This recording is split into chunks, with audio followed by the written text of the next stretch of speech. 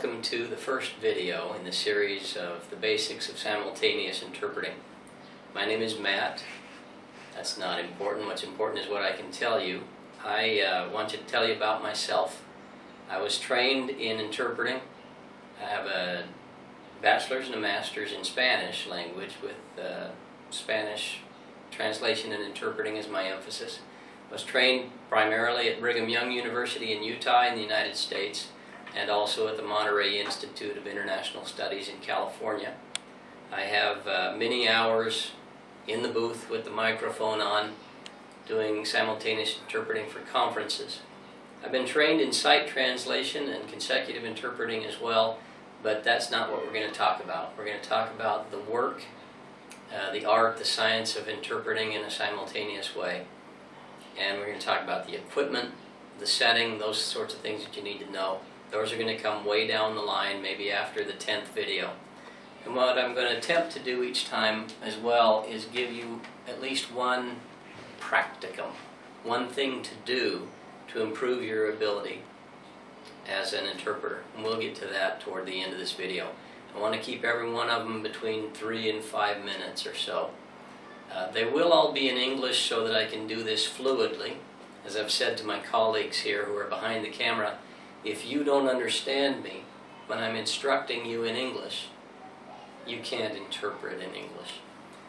We will probably have to do this in other languages. I'm fluent in Spanish. I'm more or less in French and bits and pieces of others. But if we have to, we'll do some training videos in other languages so that you can move between those languages and yet others. One of the most fascinating interpreters I ever knew was fascinating because he was able to go from German to Japanese and back again. And the only one I ever knew of.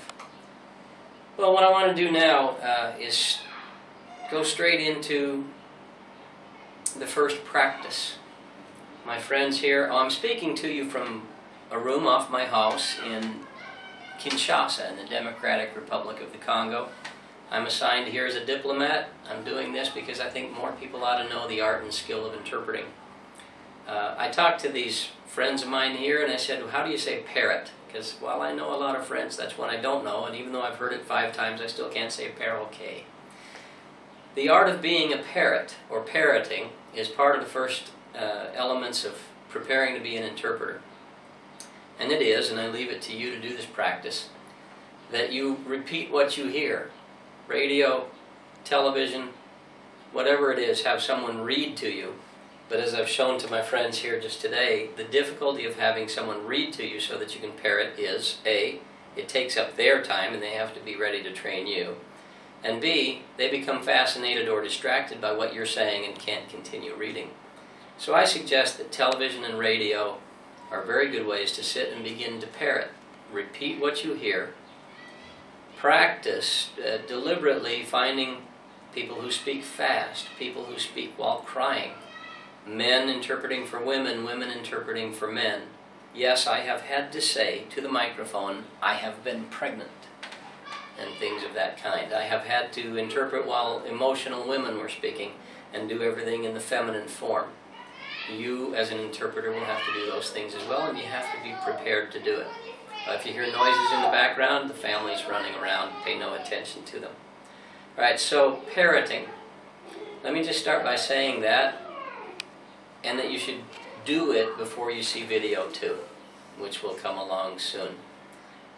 Now, having done that, let me talk to you about the series.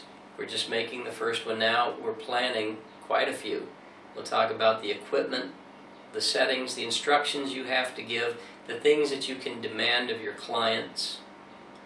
We'll talk somewhat about the prices that you can charge, institutions where you can go to be certified, because a good client will ask to see your certification, your credentials, and experience will only go so far. So we'll get to all those things, and we will, as I said, you do more and more practices until you come to that magic moment when you feel, yes, I can do this thing. And that's it for video 1. Thanks for being with us. Watch for more videos under this same title and from this same outfit, Ellsworth Research. And we'll just march ahead from here. Thank you and goodbye.